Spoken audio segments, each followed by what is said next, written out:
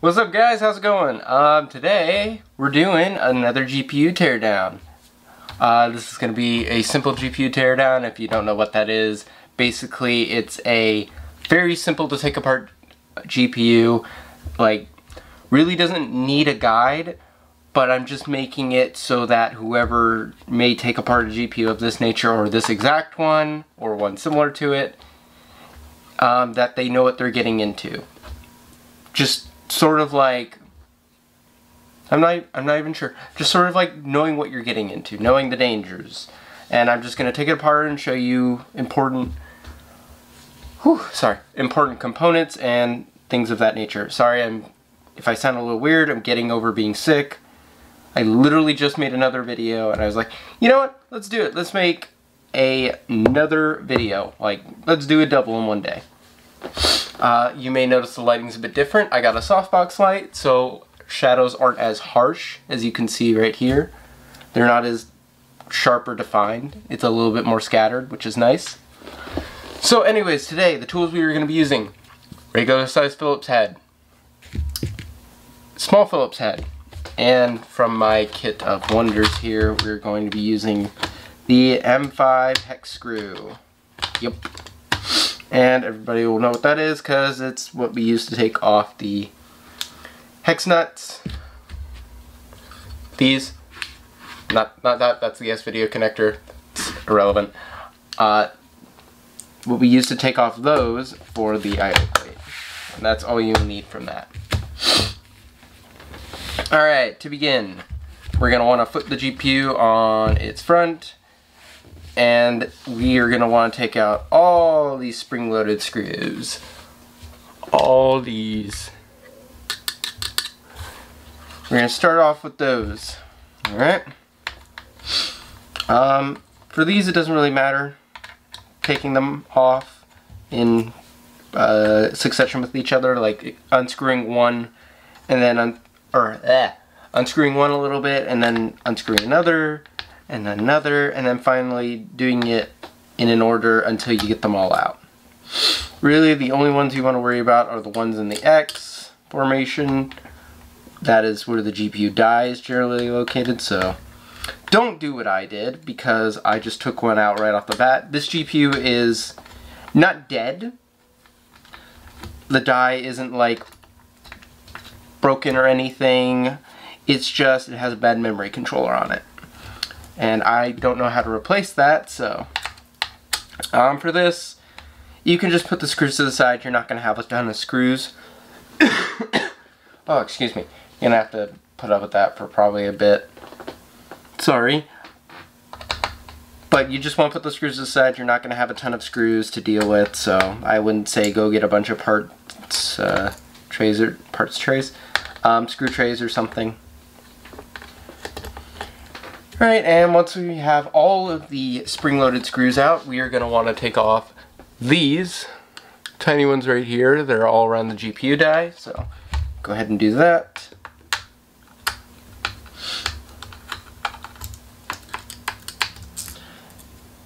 I will say, I am loving this softbox light right now. It's great.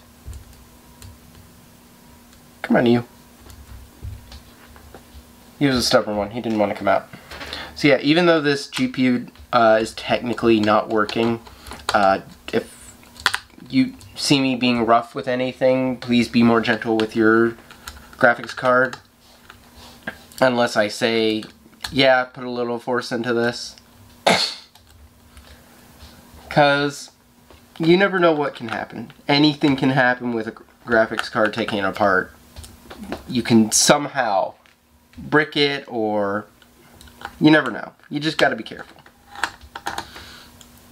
Oh wow, this GPU sold the black little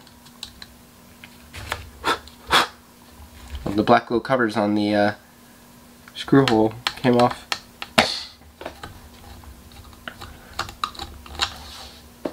Alright, and once we've done that, you're gonna wanna flip this over and really quickly take out your fan connector, which is right there. Mine doesn't have a cover on it because when I went to bake this, it came off.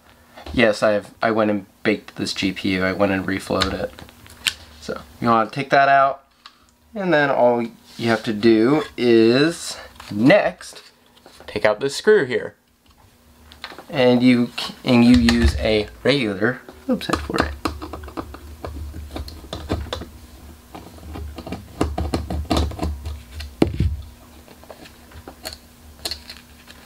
Set that aside. Come on. And the one thing I always forget to mention, you want to take these two screws off as well. You always want to take the screws off on the I/O plate because they are what are attaching the card to the cooler as well. And you're going to want to use a normal Phillips head for this.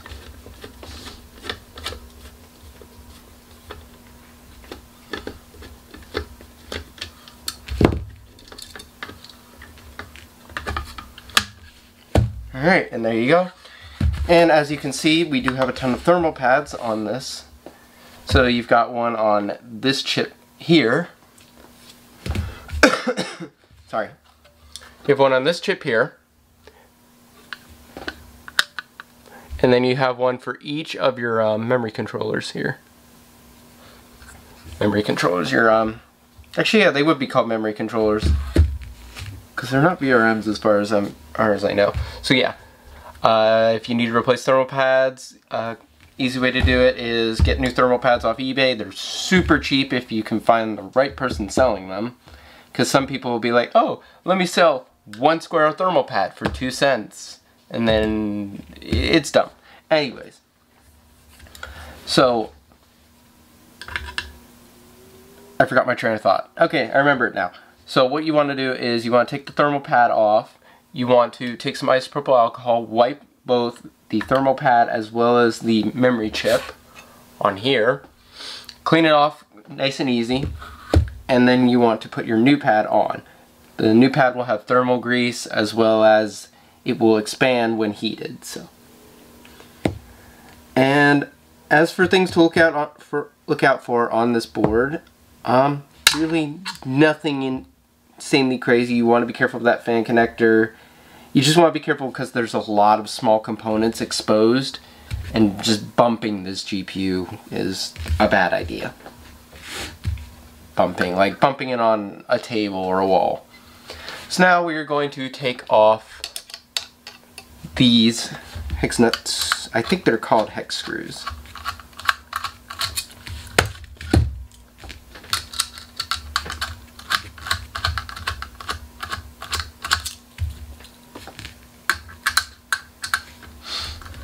And yes, don't worry, we will be taking apart the cooler as well.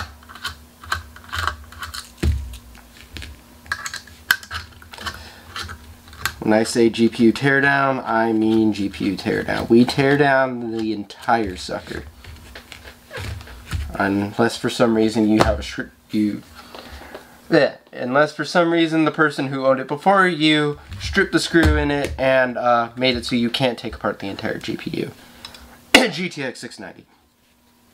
Anyway, so now we want to start by taking off all the screws that are on this cooler. So there's a couple on the side, there's one here, there's one here, as well as, it's kind of sneaky, I didn't even notice it till I decided to tear apart this card. There's 4 here. There's one in here that you have to get, another one here, another one here, and that's it. So we're going to start by taking apart the ones on the side. That's what I meant to say.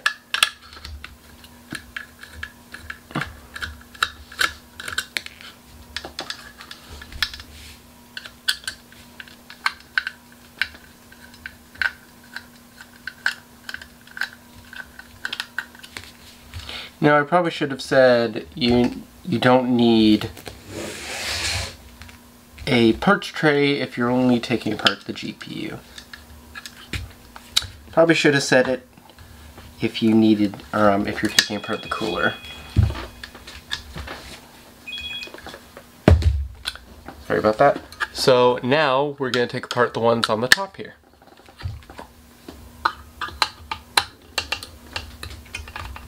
And these might be a little stuck in, so you have to put a little force.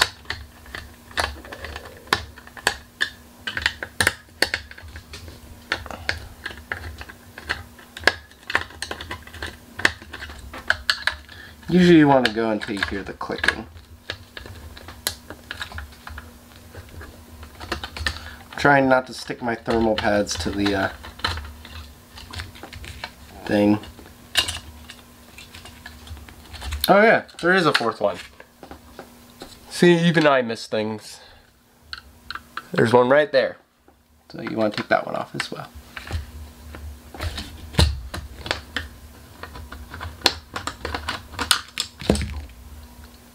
And because I've never taken apart this one to this extent before, there's a lovely amount of just dust and crap all in it. And that's how you would take apart this entire GPU. The fan is pretty self-explanatory. I really like these fans, they're kind of cool. There's 3 screws in the fan right here. And that's about it. Thank you for watching this GPU teardown. I'm glad I could hopefully maybe prevent somebody from doing something wrong and damaging their GPU, because that would suck. I would know. I've damaged things before. Anyways, don't forget to like, favorite, comment, and subscribe, and I will see you guys in the next video. Later.